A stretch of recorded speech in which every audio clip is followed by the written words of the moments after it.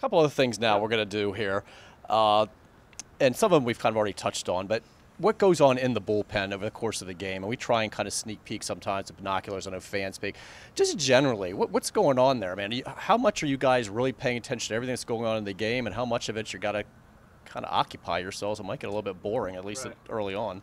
I think there's that period of it all depends on the starter. It really does. If the starter's cruising through the first few innings, you can kind of relax and have some fun down there a little bit. It's tough to watch 162 games down there every single pitch, but once the fifth inning gets around, regardless of how the starter's doing, everyone kind of locks in. And for me especially, I start looking at the lineup and looking at the pinch hitters, guys I could face, and maybe where the pinch hitters would come into.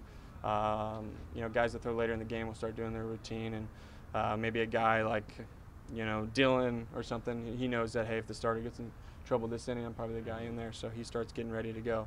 But yeah, we try to keep it loose early on, and then as the game gets going, everyone, you can start to see everyone kind of the face change a little bit, and the concentration's there, and everyone kind of wanders to their little space in the bullpen and starts stretching and getting ready to go. What city has the best hecklers? Because I'm sure you guys hear a lot when you have fans that are able to just lean right over. Yeah, sometimes it's just ridiculous. But you know what? There's a couple.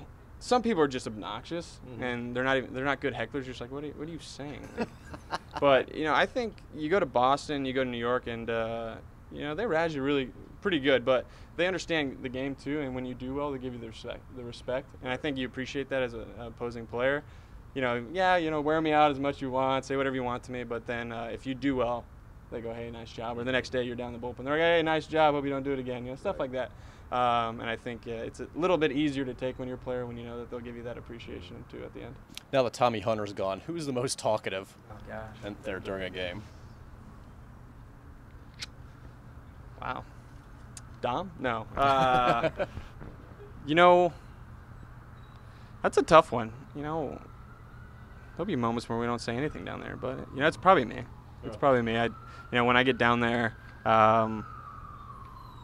just kind of like to talk. I hate sitting down there and it being just quiet. We'll talk about anything, whether it's guys on the other team, scouting reports, what other guys are thinking, or we just kind of talk about how our day was like up until we got to the field. So I try to kind of get the conversation started, especially if there's just nothing going on down there. Maybe razz Dom a little bit, when the phone rings all the time and Buck's calling down there and talking to him. What about the most serious? Is there somebody you need to kind of loosen up once in a while? No, we don't really have anybody. I mean, I would say Brad at times, at certain days. But TJ used to wear him out pretty good. He'd be in those moods some days when he was really, really serious, and TJ would kind of heckle him a little bit and loosen him up. But I would say maybe at times Brad, but for the most part, everyone's pretty good at keeping it loose down there. I think the older we've gotten, the more we realize that you can't be so overly, locked in all the time. You got to, especially down the bullpen, like I said, every pitch of every game, it's really tough to focus in. But we know when we need to and when we don't. Is Darren the best at catching home run balls? Is anybody else allowed to catch a home run ball? I think Jet Ruiz, our bullpen catcher, tried to take one from him one time, and that didn't go over so well. So Darren's the designated home run catcher down there, but someone's going to steal one from him one day. But right now, he's the guy. Is he the leader of the group down there? Yeah, absolutely. I'm still learning. This is my third year in the bullpen, so that's not really a lot of time in the bullpen.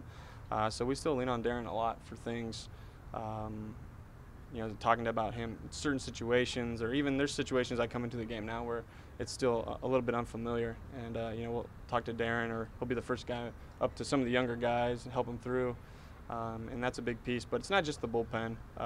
He helps out with starters too. I know it's a different role, but we have a lot of guys that have starting experience in the bullpen. And so we can help each other through, especially some of the younger guys when they're struggling. I've been there. Been there when I've done well as a starter and when I've struggled. So, pitching's pitching. It's about getting guys out. Obviously, as a starter, you got to do it for a longer period of time throughout the game. But at the end of the day, we can help each other, whether it's relievers or starters, about getting guys out and the approach to pitching.